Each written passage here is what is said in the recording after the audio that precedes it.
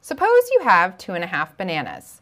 If a serving consists of 3/4 of a banana, how many servings, including parts of a serving, can you get?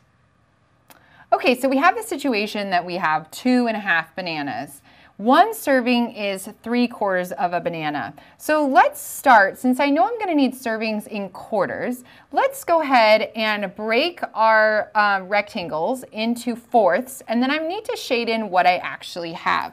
So here's my first banana, and I have 4 pieces there in a hole, and I know that I have all of these already. Okay, so there's one whole banana. Here's my second whole banana. And then I know that I have another half of a banana, and I'll go ahead and put this piece too, but obviously these 2 pieces we don't have. Okay, now I want to think about one serving is 3/4 of a banana. Now again, let's think about copies. I know that 3/4 is the same as 3 copies of 1/4.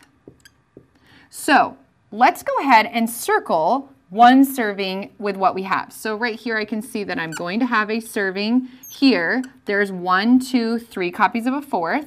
I know I'm going to have a serving right here. Again, there's 1, 2, 3 copies of a 1/4 as well. I know that these 2 copies, let's pair up with this guy right here. Okay, so now I have 1 serving, I have 2 servings, I have my 3rd serving. But what do I do with this piece right here? Here's where it gets a little bit tricky. Our unit has now changed. Well, first of all, let's go back. I know that I have 3 full servings, but since I have this piece left over and our unit has changed, we're going to see what part of our unit is this piece. So let me just redraw our unit so that we're clear. Remember, we're talking about 3/4 that is now our whole unit. So since I have 1/4,